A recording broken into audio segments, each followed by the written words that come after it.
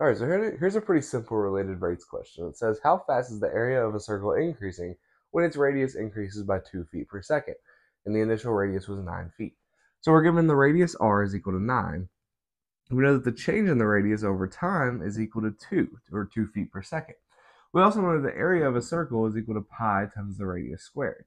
So to find the change in area, we need to take the derivative of this. So that's going to give us dA dt is equal to 2 pi r times dr dt.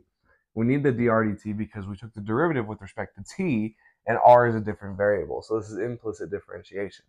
But now the nice part about this is that we have everything that we need. We have r and we have dr dt, so we're just going to go ahead and plug in. So the change in area is 2 pi times the radius, which is 9, times the change, which is another 2, which gives us 36 pi feet per second squared, but I'm not going to write that. But that is the change in the area of the circle.